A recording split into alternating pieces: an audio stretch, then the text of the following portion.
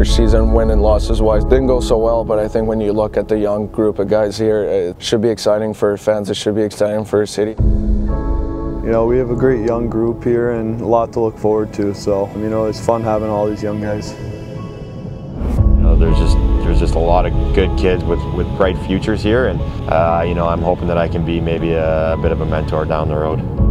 It's definitely exciting, and I think the fans should be excited. It's, you know, we're just getting started, and hopefully it's exciting for the whole city. You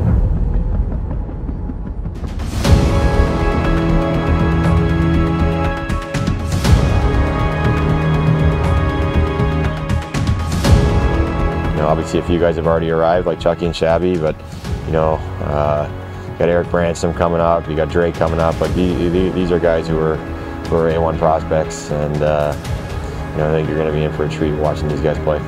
You know, I think all us young guys do know each other, and you know, I think we keep in touch in the summer, and it's a pretty close organization.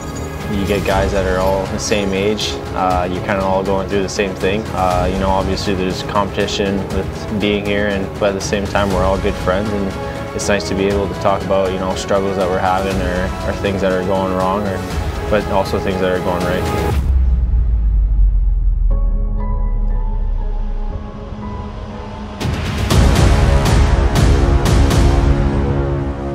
We went through development camps, we went through rookie tournaments together, and to see some guys having success here, it's good, and hopefully it'll be exciting to see coming up in the training camp next year to see who can crack the lineup.